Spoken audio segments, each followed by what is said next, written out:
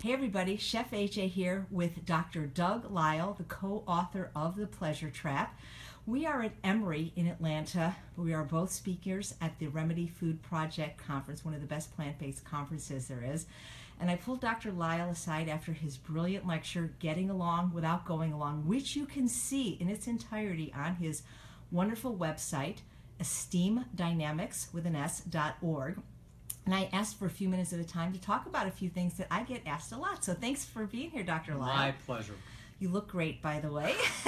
Adorable. I just love this guy. So, Dr. Lisle, one question I get asked a lot, and I don't know if there is a physiological basis or a psychological basis in this, but I run the Ultimate Weight Loss Program. We've had the privilege of having you speak so many times. Is very often people that lose weight, unfortunately, gain it back. Maybe some of it, maybe all of it. And they seem to have a more difficult time losing it again. Is there a physiological basis when we regain weight that our body just says, hey, enough? Or is it maybe because it's so devastating to gain the weight back that they just, it's hard anyway, but it seems to be sometimes harder the second time around? You know, I think there's several things that are involved here. I don't believe so. I don't believe there's a physiological reason at all. Okay. I think the very often when people do something that's really difficult, and then they don't do it anymore, they actually underestimate how difficult it was the first time. So their memory says that wasn't so bad. So women, for example, that have had a couple of children, right, after they have the first one, like it's unbelievably painful and an incredible ordeal. And I actually had one couple that they went through this, and then and the wife's immediate reaction was, you know, there's just no way I'm ever having another child. And then a couple of years later, they had another one, and after the second one, they said that they needed to go down and sign a contract and an affidavit that they would never do it the third time. Right. This is a sort of we have short memories for how difficult something actually was. Your memory can get it as a snapshot. In other words, you know it wasn't easy, but it doesn't appreciate the entire process that you went through, because that process might have taken months or years, and so you forget how much energy you pour into a long-term goal. And I think that's what you're seeing, is you're seeing essentially a distortion of memory. And because when you start up the slope the second time, you're pretty confident that you can do it because you've done it before. And then you start finding out just how steep that slope is, and it's like, whoa, this seems harder than it was the first time. Really? Yeah, and the truth is that it isn't any harder. You just don't appreciate how hard you worked the first time. Wow. Yeah. Wow. How can we help these people that have lost weight to not gain it back? Because it seems that everybody can lose weight, yes, but not everybody can actually keep the weight off. Sure. Usually, I mean, you have to remember that there's constant pressure on us to fumble the ball here. In other words, your nature, that your natural psychology was built to follow certain rules of behavior, and the rules of behavior are, in the modern environment, a disaster. That's what the pleasure trap is. It's the story of how your natural environment is not shaped for this particular problem. And so it's unusual for people to solve it. And so it's a rarefied group of people that get this information, are motivated, and then incredibly they execute it. You know what I'm saying? So this is not, these are not normal individuals under normal status quo situations for people. And so as a result, it's no surprise that the slightest bit of sort of turbulence in one's life, or the slightest misdirection of time, energy, and resources, and now they're in trouble again. And so that, it's not uncommon for people to have to go up this slope a bunch of times.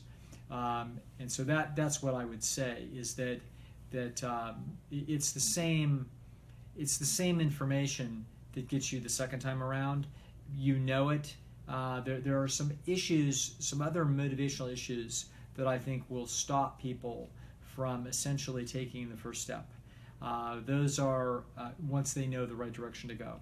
And those have to do with some very tricky, subtle motivational dilemmas that I delineate in the continuum of evil, and also in another webinar at McDougall's that I've done called the Slow Fast Way. And by the way, yes, ladies and gentlemen, these you can see for free simply by going to Dr. Lisle's website at esteemdynamic.org, and by going to Dr. McDougall's website, drmcdougall.com. Dr. Lisle is a guest speaker on his free weekly webinars, which take place Thursday at 11 a.m. Pacific time.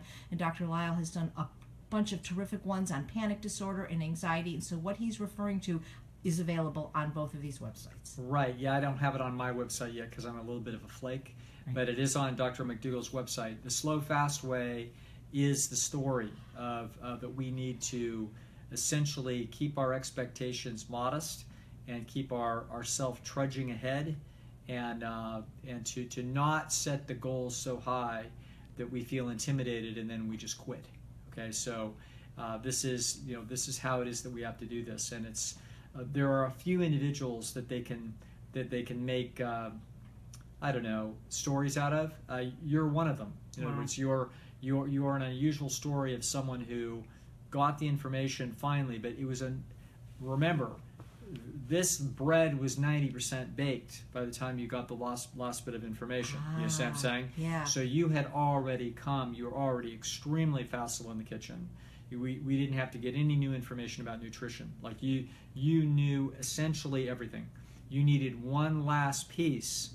And then that one last piece, now we got the combo lock open. But that piece was important because without it, the puzzle wasn't completed. That's correct. And that's going to be true for a lot of people. So a lot of people will do well for a while, but they don't have enough pieces of the puzzle put together yet. And so, and that's why these different webinars that we do are trying to address sometimes the limiting factor in an individual's life that is actually could be the difference between success and failure. That's why you got to keep getting yourself educated. I agree. So where do you think they should go for the puzzle? To TrueNorth, to Dr. McDougall, read the book. The Pleasure Trap is a great place to start. Yeah, the Pleasure Trap is pretty cerebral. Okay, this is for if you're sort of in the upper part of the bell curve for intelligence. The Pleasure Trap is a deep and interesting read. But it was not really meant for the general public. Mm-hmm. Okay, this is there are books that are easier going. I would say the China Study is also a difficult book. Yes, that is not that's a book for bright people who really want to make sure that they're right and you want to nail down all the details. This story has been told many different ways by many different people. John McDougall has told this story 15 different times in slightly different ways, always looking to try to make it easier, or more convincing for different groups of people. And so they tend to be a similar group. They tend to be bright. They tend to be health conscious. They tend to be conscientious, etc. But everybody's a little bit different in terms of and they're different where they are in that moment in their lives and how much knowledge they already bring to the table. Right. You talk a lot about the environment being so important. Yes. That we are in an unnatural environment, and Yes. that's why it's so hard to solve this problem. Yes. I was taking a seminar in Hollywood the other day, and I didn't want to fight traffic, so I called Lyft. Yes. And my driver was from Uganda. Yes. And he had only been there for a few years, and for whatever reason, we started talking about nutrition. Yeah. And even though he wasn't vegan or vegetarian, he was very nice looking and Yes. slender, and he just did not understand processed food. He said, we don't have that in my country. And he goes, there is some, but you have to be very wealthy to have it.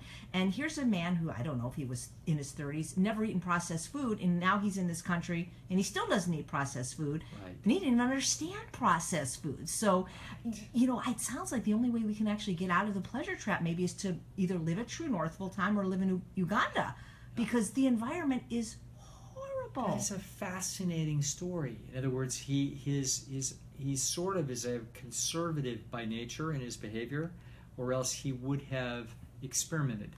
So he is a very unusual man.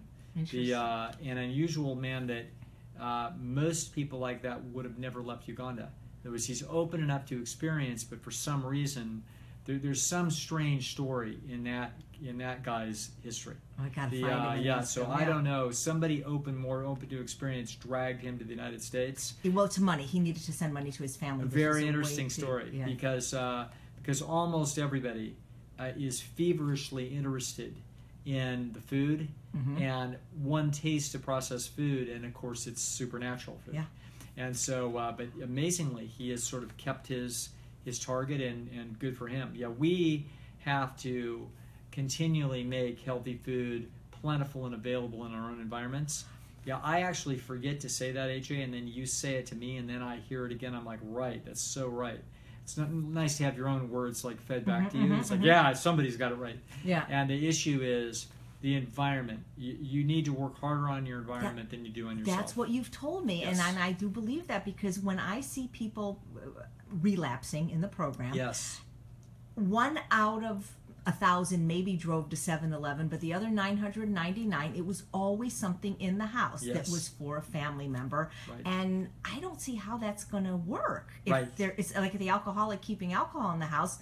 I don't see how that person's going to get healthy when there's donuts and pizza and that stuff. I don't know that I would be able to hold up very well. Yeah. In other words, I'm not like Alan. Alan Goldhammer's not open to experience. Right. It's totally boring. Yeah. You know what I mean? Yeah. And that is actually one of the reasons he is so unusual and remarkably successful. Is he happens to have a very interesting personality for this niche. Yeah. And in the same way that there are people that are so hyper-conscientious and so mathematically brilliant that they worry about the smallest detail, those are the guys that got us to the moon. See what I'm saying? So there's horses for courses. And most of us, our natural personalities are open enough to experience that we are easily led into trouble. And if you had me in a household, even today, eventually I would probably get worn down if you had a bunch of pizza around and you had a bunch of ice cream and Fritos.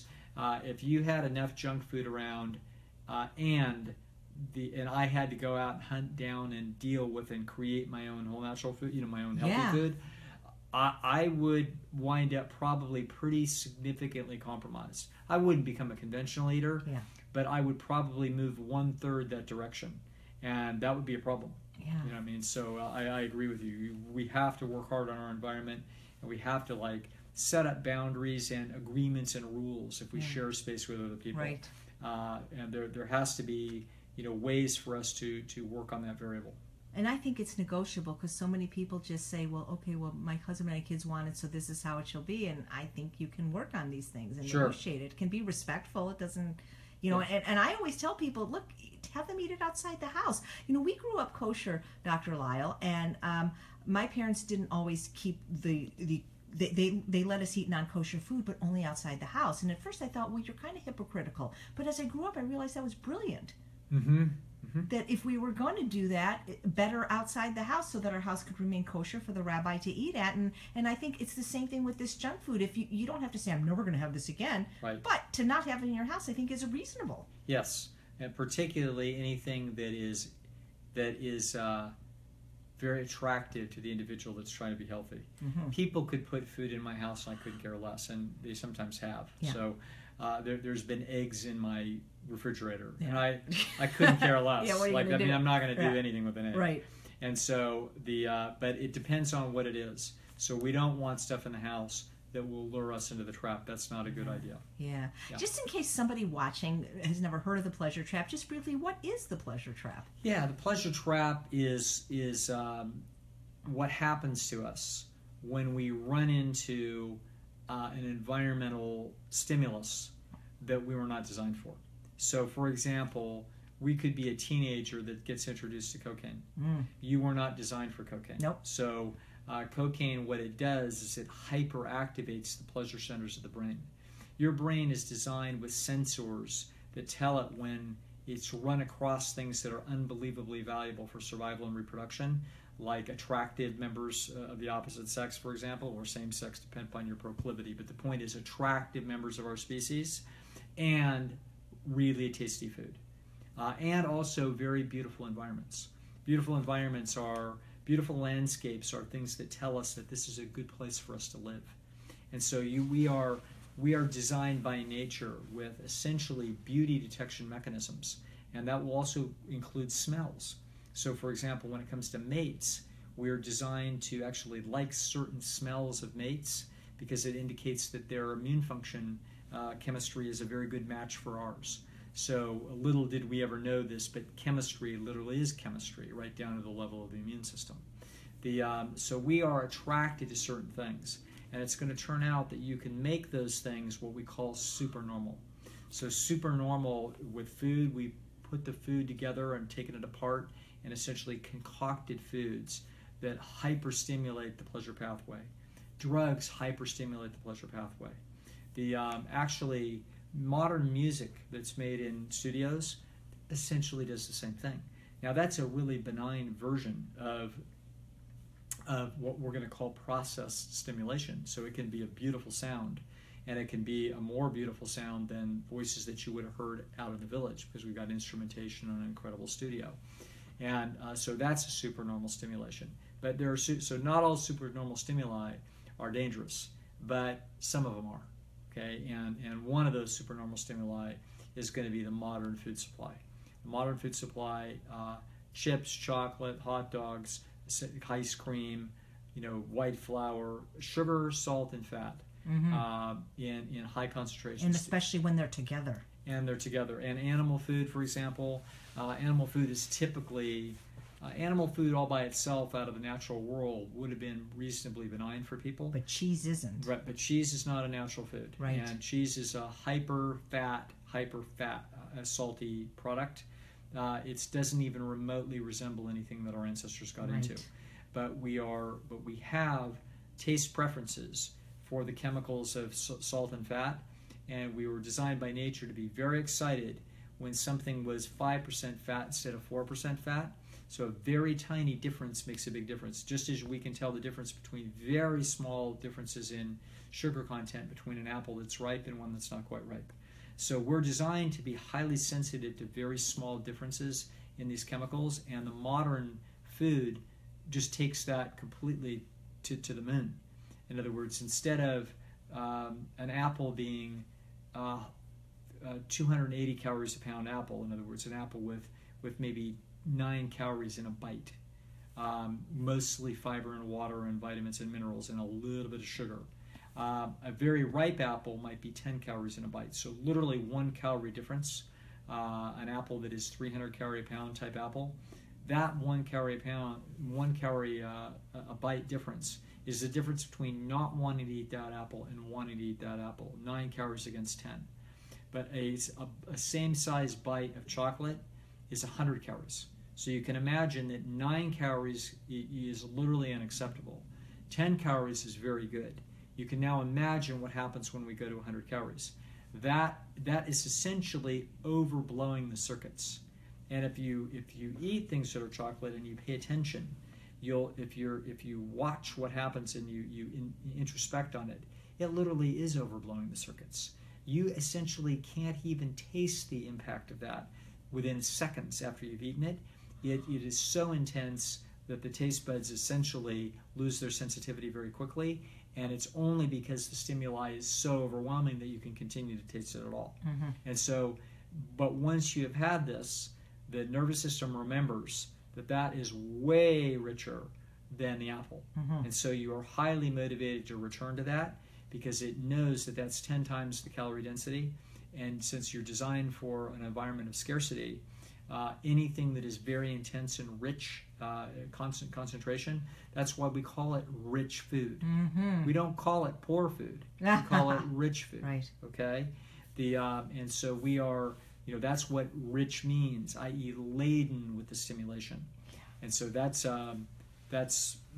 the problem of the pleasure trap, is that once exposed to this, we have an addiction-like process that sets up, and it takes a great deal of diligence to get out of anything like that. I like that word diligence, because people tell me I have willpower. I don't think I do, but I am diligent. Yes. Because I see what happens when you go back to the chocolate, then the apple doesn't taste good. And I want my apple to taste good, so I stay away from the chocolate. Yes. Yeah, and it does require diligence in this. This is one of those things. You know what I'm saying? If you want to be a creative artist in Hollywood, you don't need this. You just need to be wildly creative with a big right brain and a lot of color splashing through your personality. But if you want to do this walk, if you want to actually get fit and you want to get healthy, it requires this diligence. Right. And if you don't have it, you have to cultivate it as best you can and protect your environment, you know, like you were protecting your children. Right. I don't want to interrupt too much because you're so brilliant, Dr. Lisle, but people are commenting, and Sure. Heather says, I love him. He is just the most kind, knowledgeable man. And Heather, you forgot handsome, but okay. It's just because people are saying very kind things about you. You know, you know Gar Goldhammer, right? Sure. He's an unusual specimen because he has not yet been exposed to the pleasure trap. Right. And I remember once at TrueNorth, you know, we were doing cooking demos. It was the extravaganza, and so the cooking demo ended, I think, about 3:30. Dinner is served at 5, and we made food that he would be able to eat. Yes. But it was not yet dinner time, and it was, I think, like something like a pumpkin muffin, not too hyper palatable, but maybe a little bit more so. Right. And so he was about, I guess, about 30, and so he said, Gar, would you like a muffin? You know, and he literally like looked at it and like for 5 minutes, and it was like he was running some kind of calculation. Yes. And he said, yeah, I would, but I think if I eat that, then I'm not going to enjoy my dinner. Yes. I mean, they're like most humans, it's SOS. I mean, and I'm like, but I learned something from that. And that's what I learned is that, yeah, if I eat some of this rich food, maybe I won't gain weight, but then I'm not going to enjoy my food. Right. And so I would rather enjoy the food every day like I do than have to keep neuroadapting from this rich food to the simple food. Sure. And that was a little kid, you know, a kid that kind of made me think about things that way. Yes. Like, yeah, sure, I could have this, but then I'm not going to enjoy my food. Of course. Yeah. Yeah, absolutely. Yeah, and it comes to him pretty naturally. Yeah. You know what I mean? So he's one of those people that was born with that kind of natural vigilance. Yeah. And good for him. That's why his dad was able to pull this off. Right. Well, you know, you mentioned that Dr. Alan Goldhammer has a unique personality to be able to succeed in this. Yes. If we don't have that personality, should we just say, why even try? I'm screwed? No, that would be like someone who is, for example, getting B's in high school, and they're watching somebody else who breezes through and gets A's. It says, why bother? You know what I'm saying? So wait a second. If we don't work reasonably hard, we're going to get C's and D's. If we work very hard, we may get some A's. See what I'm saying? So the notion is that of course there are people that are going to be more naturally gifted in some areas in life. That's just the way this is. And so Alan, I don't know, with Alan's bland palate, he could never be the chef that you are. Right, but he liked the soup that you liked, interestingly enough, the creamy curried kabocha squash soup. Yes. You both liked it. Yes. And that had a little bit of spice to it. Right. It was salt-free, but it had a little curry, and I was surprised you both actually enjoyed that soup. Right, because I got a little more flair.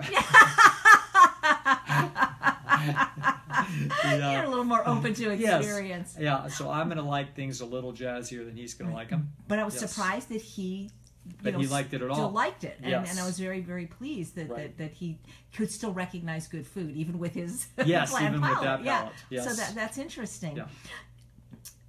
It's we have the holidays coming up, Yes. and this is a period notorious for people relapsing, going off plan, gaining weight. Right. And a lot of them feel like, well, you know, I failed so many times, you know, why even try? Like, I had a Snickers on Halloween, Right. so I may as well just eat my way through to oblivion until January 2nd. But I believe you're going to be a guest on the upcoming holiday webinar and hopefully give us strategies. But can we give people hope that it's not hopeless, it's not futile, that they don't have to eat themselves into oblivion, and they can do a pretty good job? Yes, this is going to be a lot more... It's going to be much easier for people that actually control their own living environment once again. Yes. And so for myself, when I've gone through situations where there was a party or some such thing and I had a bunch of food around after a holiday extravaganza, what I did was I threw it all out the next day. Nice. Now let me tell you, this is very interesting. If there's one thing that comes close to a skill, one of the skills that I developed, I actually can tell you how this happened. I had a friend of mine who lived in a high-rise, and you didn't take your trash downstairs to the dumpster. You had it had like a laundry chute. Yeah, so big I love those. So you walk out into the hallway, and you drop your garbage sack into a chute. And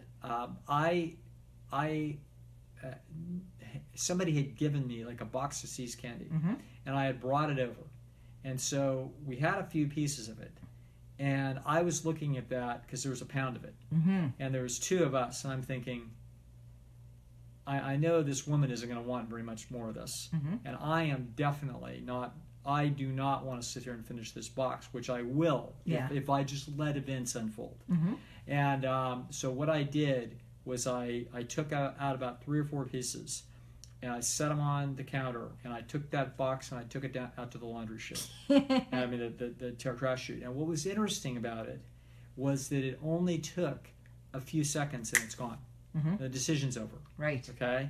And so this I had another incident about this is a little bit there's a concept under here, and the concept is you want to break down a problem into something that may actually only be a few seconds, and you can live through almost anything for a few seconds. So I only had to have enough discipline to say it's going to take me 5 seconds to walk out this door, get to that chute, throw it in the chute, and it's done. The decision is over. I'm not going to have to be sitting here making these decisions back and forth and negotiating with myself for the next hour and a half. It's not going to happen. Okay, so I'm just going to get it done. And I had another situation many years ago when I had a friend that was goading me to go on the Texas Giant, which is a big, high roller coaster in Dallas-Fort Worth. Wow. And I didn't want to go. And I was just stubborn really enough. Scary. It sounds I'm just scary. stubborn enough. It's like, no, I don't need to do this for my life. Yeah. And I was really getting a lot of pressure. And I looked at this thing and I stared at this, and I actually stared at it for about 15 minutes as people kept going down this thing. And I noticed something. And what I noticed was the big drop was the only drop that was scary. Okay, the secondary drops were not that big a deal. Interesting. The big drop, I timed it. It was 2 seconds. Wow. So I said to myself, I can last anything if I know it's 2 seconds. Yeah. So I went on that thing, and I told myself all the way up that thing, it's 2 seconds. It's 2 seconds. Wow. It's 2 seconds. And then I remember like yelling as I'm coming down, but I knew it was only 2 seconds. Yeah. And so it's there, it's gone, and then it's like, okay, the rest of the ride I'm fine. Wow. And so that is how I got through the Texas Giant, and I was not that upset about it. Wow. Whereas I didn't, before it was like, no way, I'm not doing that. That's too upsetting for me, is what I'm saying. And so in the same way, I've now learned that discipline or problems a lot of times it's a few seconds. It's not very much. So a bunch of crap in your kitchen, one conceptual problem that people have is about money and food. This goes back to the Stone Age. You don't waste food in the Stone Age. Sure. It's a scarcity. But today you have to realize, no, we're wasting food like crazy, and food is at an excess, and don't try to save $5 by saving all the junk food. This is total waste. It's a misallocation of your life's resources. You will never be hungry. Nobody that is living in range of this video will ever be long-term hungry in their life. They may be hungry because they're waiting at an airport without food. But you will not die from a shortage of food. Right. That is impossible. That's interesting. Right. So once you get that idea, the idea is you can throw this food out. Give it to somebody. Give it to a neighbor even. Yeah, too much. That's even too much trouble for me. What I do is once I get ahead of steam, I start taking action on these things, and I'll clear out that kitchen and get rid of everything, and it'll be gone in 2 minutes. It's over. So Andrew Spudfit Taylor, who you are going to meet at the next McDougall Advanced Study Weekend, he's the bloke from Australia eating nothing but potatoes for a year who's lost 120 pounds, writes, says hello to you, and he says, the moderation myth is my favorite chapter from any book I've ever read. And that's from The Pleasure Trap. Yeah, and he's doing really great now. So yeah, I noticed I've dined with you a few times, and you seem to be very similar to my husband Charles, and it drives me crazy, but both of you guys leave food on your plate. Yes. And I've dined also with Alan. We don't leave any food on our plate, us Jews. I don't know what it is. Maybe it's from being in Nazi Germany, but me and Alan don't leave food on our plates, and you and Charles do, and I always look at you like, how do you leave? And then maybe you'll even have dessert, but it's like, but how can you have dessert? You left something on your plate. You Right. can't leave something on your plate. You don't do that. My dad said you don't do that. Right. Yeah, I actually, somewhere along the line, I got it in my head. This was probably from reading the research that's done that shows that animals that are systematically underfed live longer than other animals. And so this comes from way back from, 25 years ago for me. And once that idea was in my head, and it was well established in scientific literature, that I started to have this little open loop in my head that said, just eat 95% of what it is that you want. That's like a Japanese thing called harabachi-bu, where they eat a little bit less. A little bit less. And so I'm not going to say I do it all the time, because I'm not always thinking about it, but I generally do think about it. Wow. In other words, as I come to the end of what's on my plate, my attitude is, can I easily live without it? And the answer is almost always yes. And so I just leave a little bit on my plate. I can't. I try, but that last bite, it's like, what do we do? Throw it out? Yeah, I just throw it out. Oy vey. I don't know if I can do that. There you I'm go. going to try, and I'm going to try to do it in your honor. Yeah. So we don't want to get political, but we have an election here that upset a lot of people. Sure. And what was interesting is a lot of people relapsed the day after the election. They were upset. Yes. And I understand that it's upsetting, but a lot of things in life are upsetting. People have things happen to them, trauma, drama, abuse. We all do. We all have stress. And you once said that people don't eat for emotional reasons. They take drugs for emotional reasons. But the foods that people are eating are these drug-like foods. Sure. So you're being a psychologist. I'm sure you help people with things other than weight loss. How do we get people to not have eating these hyperpalatable foods as the default? We're all going to lose loved ones. We're all going to have things happen that we would rather not. That's life. Sure. So how do we retrain people to not just go from the sorrow to the cookie jar, but maybe what can they do instead? Well, the truth is that these events are always more complicated than anybody says. So in the same way that your success, AJ, was you were literally on the 5-yard line, and then you needed a little bit more information, and then you were in the end zone. That's what happened to you. Okay. In the same way that when people are wobbling, okay, and they say, "Oh well, the election happened, and I'm all upset, and then I had to go to Dairy Queen." Right. That's exactly what they said. Yeah, they were wobbling before that happened. Oh, because I was upset too, but Sure. it didn't make me eat. If anything, it made me not eat because I was sick to my stomach. Sure. But all good. The point is that it's not so simple. And it's also it's a little something that I've said that is that I want to clarify so people understand kind of where I'm coming from. My sort of eyeball estimate of this notion of emotionality in eating is that people will eat for some. They will do some celebrating. They'll do a little bit of medicating i.e. they'll try to move the needle on their present emotional state with food, but it's always rich food. People don't eat for emotional reasons. They eat junk food for emotional exactly, reasons. because they don't just go say, "God, I have to have more broccoli slaw right now." Never. Okay. And also what I'm trying to also help people explain is that the reason they eat junk food isn't for deep problems emanating from their childhood. That's what I'm attacking in the pleasure trap. That's what I'm trying to explain. What I'm trying to explain is that the tendency for people to eat junk food is a trans species characteristic. This isn't just humans. Any animal will eat the pleasure trap. Any animal will eat the pleasure trap. The pleasure trap is you can addict any animal to anything that would naturally stoke its dopamine pathway. And so we don't need to be hypothesizing deep reasons why somebody's having a problem at 35 staying on a healthy diet. We already know why they're having trouble staying on a healthy diet. It's because they were designed by nature to eat the richest food in their environment. So we don't have. One of the things that I think psychologists and individuals and the people themselves are puzzled because they don't understand. They want to do a good job. Why are they not doing a good job? And so the disconnect between what is it they want to do and what is it they're doing leads them to think that there's some mysterious boogeyman that is actually causing this to happen. That is not the case. There's nothing wrong with the individual. The individual is actually simply playing out the natural programs of motivation that are in us, but in an environment now that has a bunch of drug-like food.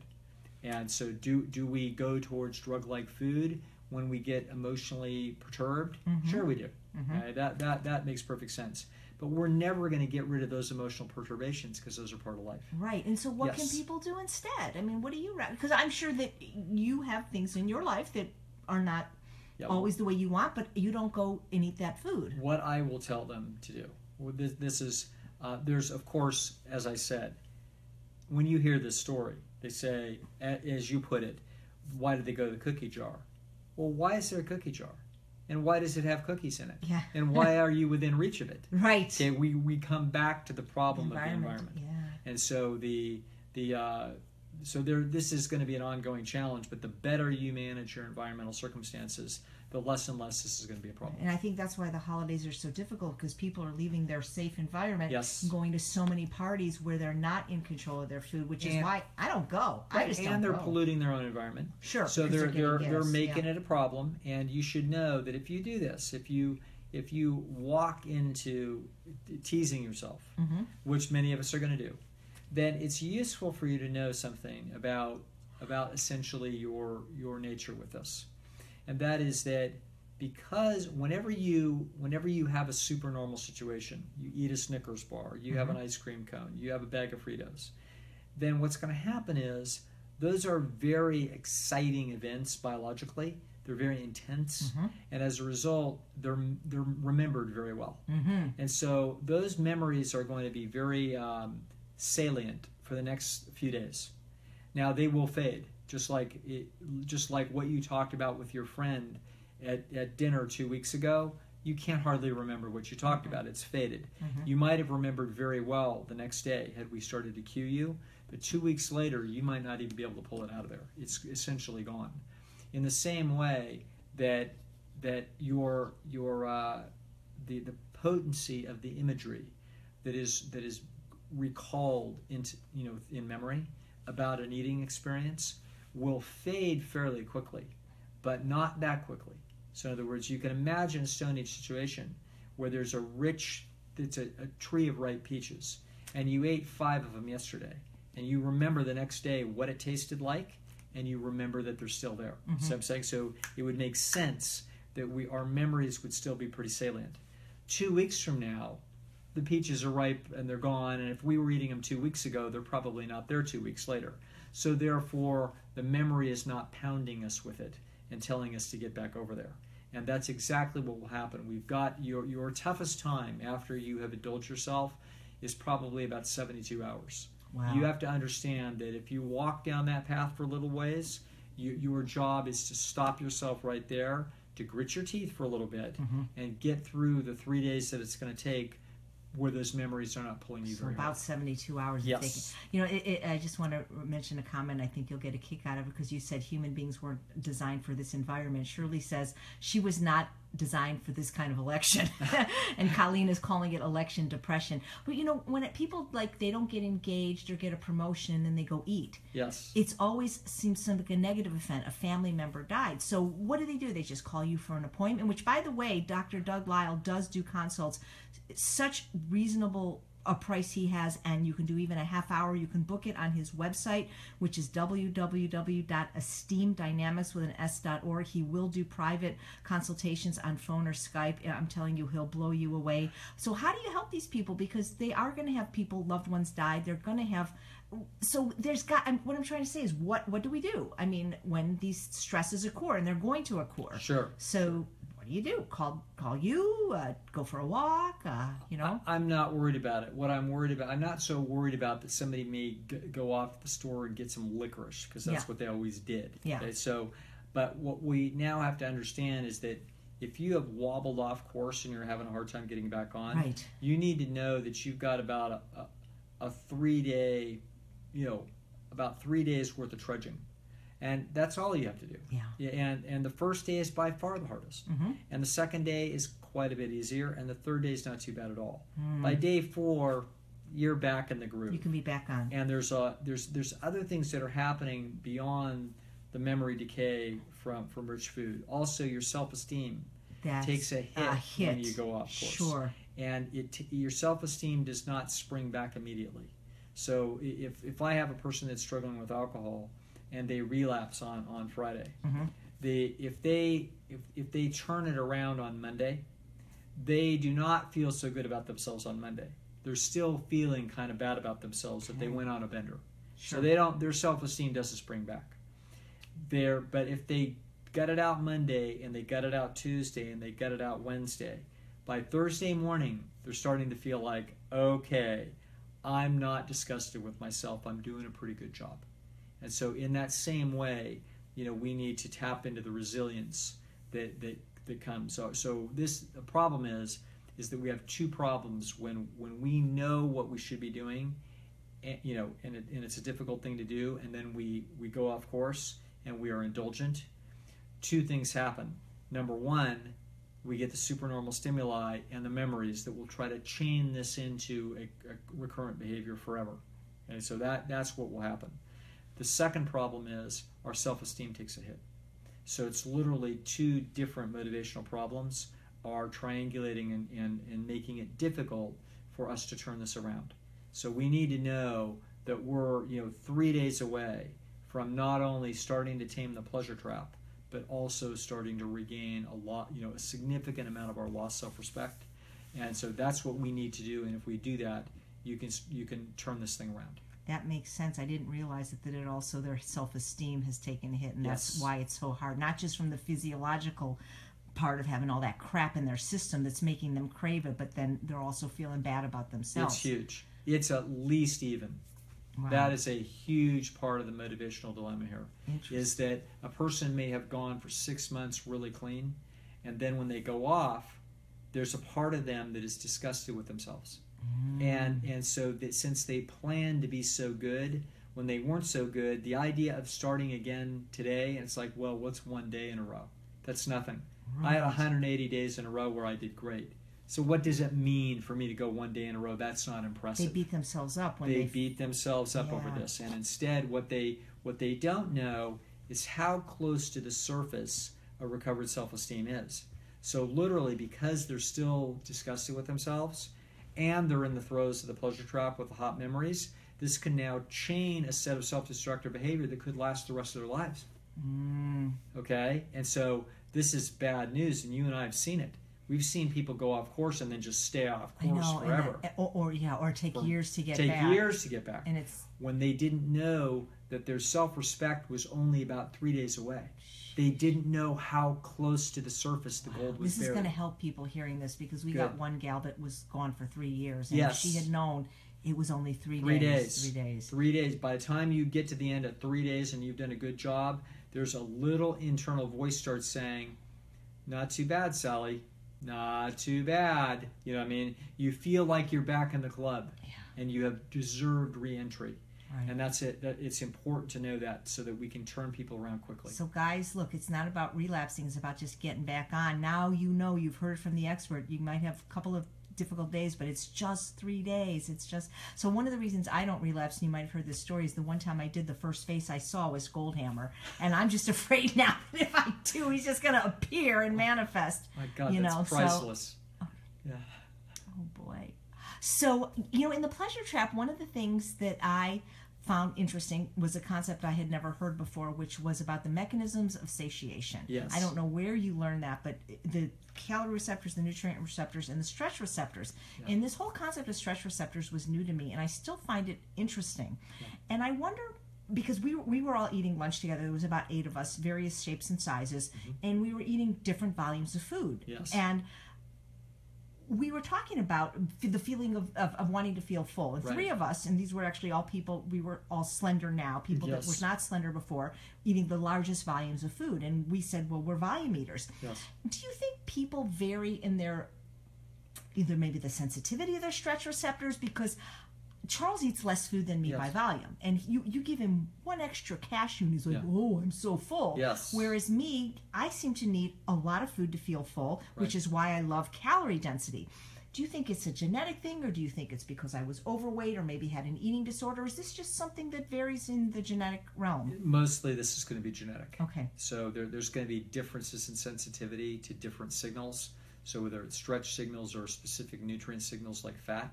So Charles, I've met Charles, he's built like me. You guys are two peas in a pod. So Charles and I are a couple of guys that if you feed us a little chunk of fat, our system says, whoa, you just gave us a lot of calories. Right, he could sense it. When I would try to hide nuts in his smoothie, he would drink half of it and he goes, I don't know what you did, but I'm full. Yes, totally. Yeah. That's exactly the experience I have. That's so interesting. And yet there's people where it'll pass them right by. They'll eat the same pound and a half of food, whether it has 1,800 calories in it or 900 calories in it. And this is the problem with rich foods. The problem with rich foods are that it's not going to hurt the freaks like Charles and I that can sense a calorie from a mile away. It's going to be most people are not don't have that much sensation. Which is why oil is so insidious, which is why a restaurant meal that you made at home in a restaurant would be 500 calories more, but it's from oil and you can't sense it. Yes, absolutely. Yeah, Charles and I are the equivalent of people with really, really good vision. Wow. In other words, we can just see, we've got like 2,200 vision. Like we can see way further than everybody else. And we can see the calories coming. Yeah. And most people cannot see the calories coming. That is. And God forbid you're nearsighted. Yeah. You know what I mean? Well, you're going to end up fat. If you are a curvy girl or a big strong guy, you almost certainly cannot see those calories coming, which means you better know where they are because you can't see them. That is so interesting. Yes. Do you think that people vary genetically in the ability of how much fat they can eat and be fat? Because I know there's doctors, some of them plant-based, but some of them not, telling us to eat a lot of fat, whether it's oil or nuts, and then some like Dr. Esselstyn and Dr. McDougall who are telling us to eat low fat, and which is where I stand, and Dr. Goldhammer. But I guess what I'm trying to say is, is this a genetic variation as well? Because some people can eat a lot more fat and be slender. Sure. And it's sort of like Jack Sprat could eat no fat, his wife. This is a genetic thing, right? Of course. So it's absurd to be telling people to eat a higher fat diet, because the truth is that all of us are going to do really well down at 15% fat, and some of us will do just fine at 30% fat. So Charles and I would be fine. Yes, we could, and provided we didn't have cardiovascular proclivities, we could eat oil on our food. Sure. And we would eat it in a modest amount, but we could eat probably a 30% fat diet and still look about the way we do. Yeah. But we wouldn't be quite as healthy, but it'd look about the same. Yes. Whereas somebody else eats 30% fat and they're going to be 40 pounds overweight. They can't get away with it. Yes. So to be telling people, I could just see some moderate to thin doctor who with his family, that is also moderately thin genetically, saying that's not a problem. It's like, oh yes, it is a problem. You got to look at the whole species. Yes. And when you look at the species, as you start to add any kind of processed food, it doesn't have to be fat. It can also be processed carbohydrate. But fat in particular is so rich that when you start to add, particularly any kind of processed method of getting fat, specifically oils, when you do that, people start to get fat. Even thin people get a little fat, but you can't tell. Right. You can't tell the difference. If you put 1 pound of fat on Charles, nobody in the world would see it. Well, what's interesting is he's 6 feet tall, yes. And when I married him, he weighed 160. He was still thin. Yes. When we stopped oil, I didn't tell him, so right. He didn't even know. That's how we know it was a true experiment. Yes. Let's see. He lost he lost 18 pounds. Yes, there you go. In like 7 months without even knowing, and that just shows that totally unconscious mechanisms. Yeah. Which is it's so beautiful when somebody like yourself runs experimers. I do it on him all the time. And then when I took the nuts out, now he weighs 134. Pretty yes. soon the guy's going to waste away yes. just because of my experiments. But you're going to think I'm crazy, but I did the same thing to my dog Bailey. Yes. And not that I didn't do it sure. on purpose, but she had gained weight and then she had a liver problem. She needed to lose weight. Yes. And it was, again, like you say, the pleasure trap. Right. It was taking the pleasure trap food, which was the dry dog food, right. and I moved that away and I substituted half her food with cooked carrots. Yes. low calorie density, and I was able to get weight off of her, but still giving her a feeling of fullness. This stuff never doesn't work. It doesn't matter the species, because Bailey couldn't say it was psychological. Right. Her weight gain was not psychological, and her weight loss was not because of diligence. Sure. It was because of the pleasure trap. Of course. You got it. Yeah. I love this stuff. I love this stuff. Well, I don't want to take up too much of your time, but I'm going to go to one question that got asked. Yes. You don't treat children, right? Because a woman is saying that she used your techniques for panic and told her daughter to run in place, but her daughter was still freezing or something. Still in freezing. So is that too young of a child to contact you, or the mother could contact here's you? What I would say. What we want to do, that child, what we want to do is the next move in that problem is to get more alert as to when the panic attack starts. So the notion is that we start to really be on the lookout for adrenaline rises, and we even want to start to do this even when it's very mild, or even when it's not happening at all. So, for example, just every now and then we're going to drill it. And you're going to get up and you're going to run in place for a little bit, and then rest, and then run in place for a little bit, and then rest and run in place for a little bit. So we might do that. It might be a 3-minute exercise to do that. Even running in place for a little bit, who's someone who has panic disorder, will actually cause a little bit of anxiety-like symptoms, because we're going to be breathing hard and sweating a little bit, etc. So what we want to do, though, is we want to get the person so that even when they're having a little bit of adrenaline rise, they go for this. And they do this. And so they watch the fact that they can process out mild amount of anxiety. This then gets them more ready. We don't sit and wait till we're having a full-blown panic attack. We jump on this thing very early, and then in doing so, we are getting the person sensitized to those adrenaline rises, and we are teaching them unconsciously that they actually have it under command. And that's where I would go with that child. Right.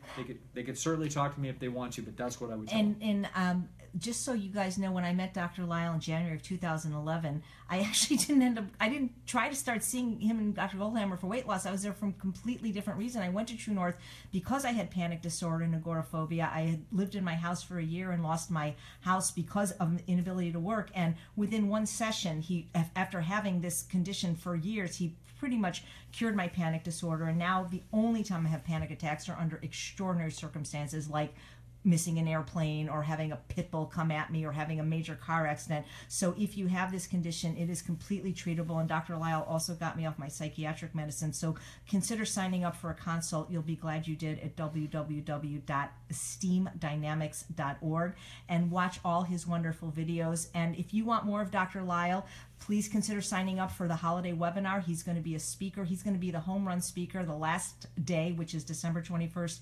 You can get that information on eatunprocessed.com. Dr. Lisle, you are like the funnest, most brilliant, best looking plant-based doctor. Doesn't he look like Alan Alda when he smiles? You're so beloved. When he spoke at the in-person one, all the women, even the married ones, were saying, I love him, I love him, I love him. So thank you. Is there any, and he's turning red right now, guys. You can't see that. So guys, thank you for watching. We will archive this. We'll get this on YouTube. Anything else you want to say to these people? You have over 100 people watching, and we didn't even announce this. This is the thing. Oh, it's a pleasure. Thanks for having me, AJ. I just love working with you. It's great fun. Yeah. Well, you guys, consider coming to the live Ultimate Weight Loss Seminar on Labor Day weekend 2017. Meet Dr. Lisle in person, Dr. Goldhammer in person, and thank you guys so much. Say goodbye, Dr. Lisle. Bye, folks.